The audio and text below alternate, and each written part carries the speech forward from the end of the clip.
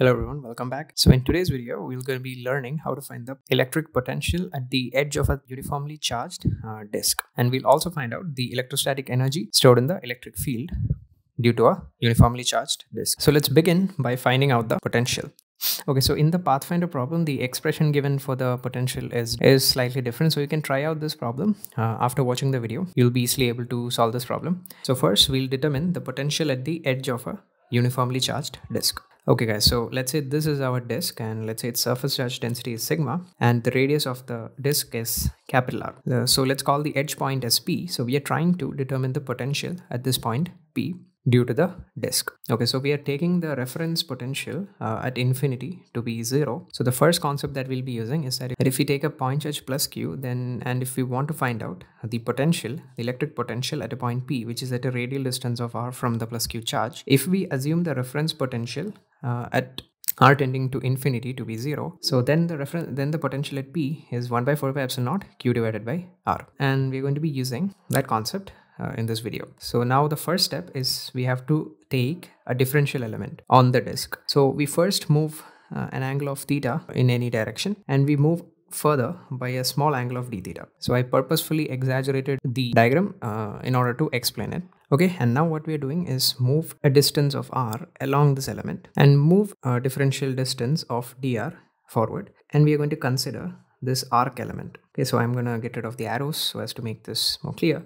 So this is the element that I'm talking about. So in reality, guys, this is a very small element. So I have purposefully exaggerated the diagram so as to explain it better.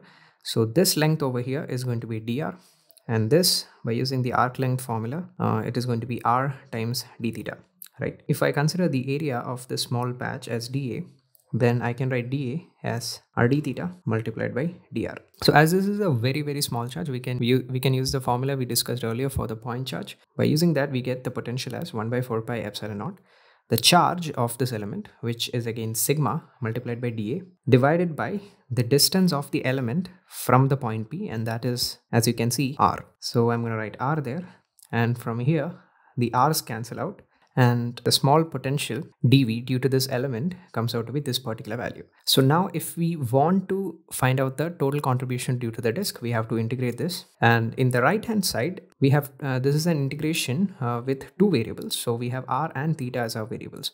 So this is something that we call as a double integral.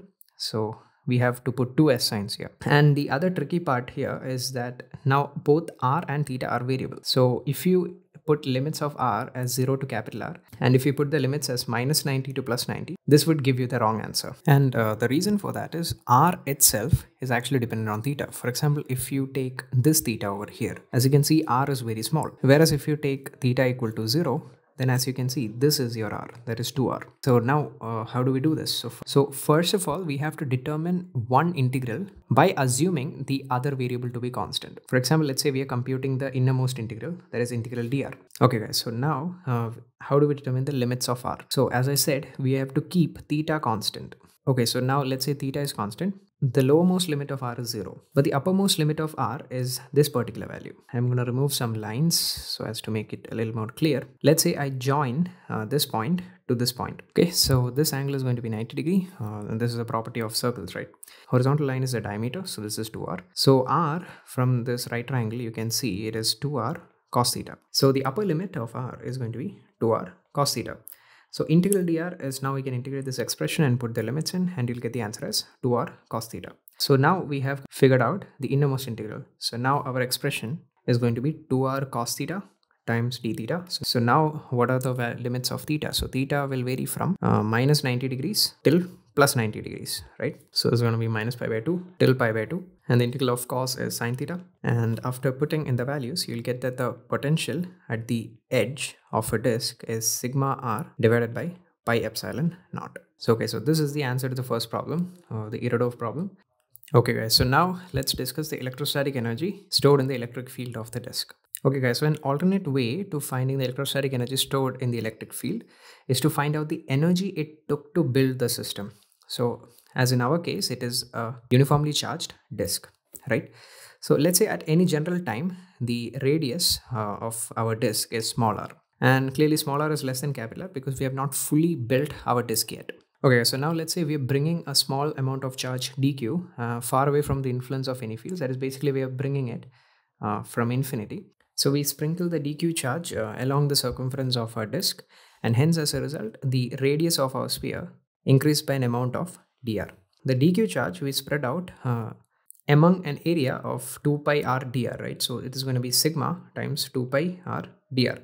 And now if I want to write down the work that it took to do that process, that is basically to bring dq charge from infinity and to place it at the circumference of our disk, the answer to that is the charge dq times the potential difference, right? That's a whole concept of the potential difference, right?